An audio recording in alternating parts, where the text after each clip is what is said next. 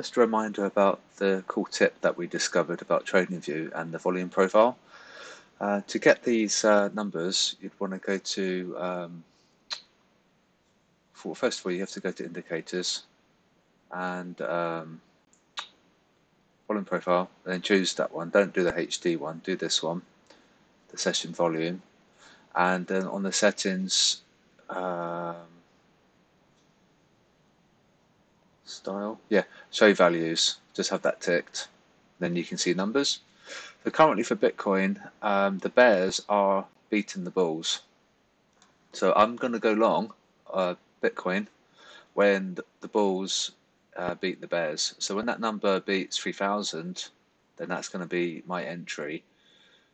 What I've noticed, which is actually quite cool, is that what will happen is that they'll freeze the bearish volume. See how it's not moving? 3,000K, 3K. So it's being subdued. There's not really much bearish volume, but you might see an increase of bullish volume. Okay, so assuming that freezes and doesn't really move, then they're putting like a chokehold on price action. So see how it's not actually increasing or decreasing. So it looks quite bullish currently. They're actually well, not manipulating the price, but they're just making sure that it's basing out.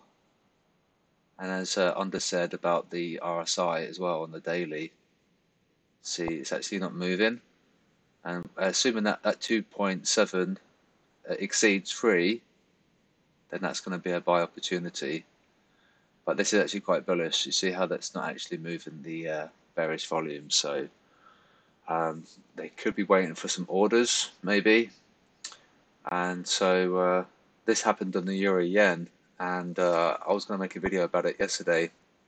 What happened on the Euro Yen? They froze the bearish volume, and then it bounced and it rallied like those 35 pips that we got stopped out on yesterday. So it's quite a cool tip. If you see this, and they're frozen the bearish volume, it's actually quite bullish. But what you'd want to do is get that number here to be greater than this one. And once the bulls have won, then that sets the precedence for this session. And so hopefully that helps. Just something I've been looking at. It worked very well for the Euro Yen yesterday, and I noticed it was a bit strange what was going on, but that's the theory anyway. So they're actually increasing their bearish bets, so you don't want that number to come up if you're bullish.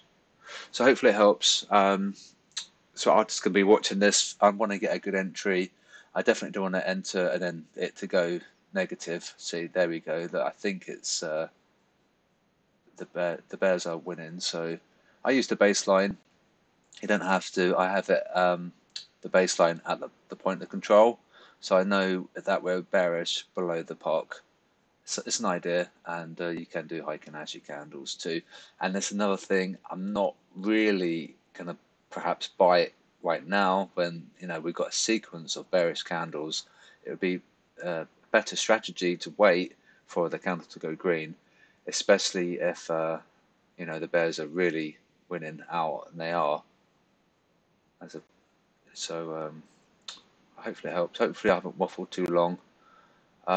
So yeah, that's what I'm going to do. Is I'm going to wait for the Heikin-Ashi candle to go green, and I'm going to wait for that number to exceed the bearish volume. So this is the bulls and this is the bears. So I want that number to be greater. So I'm going to stop waffling now. Hope you have a good day. Let's try and get some good profits on this one, and hopefully it'll be a good entry for everyone. So I'll speak to you soon.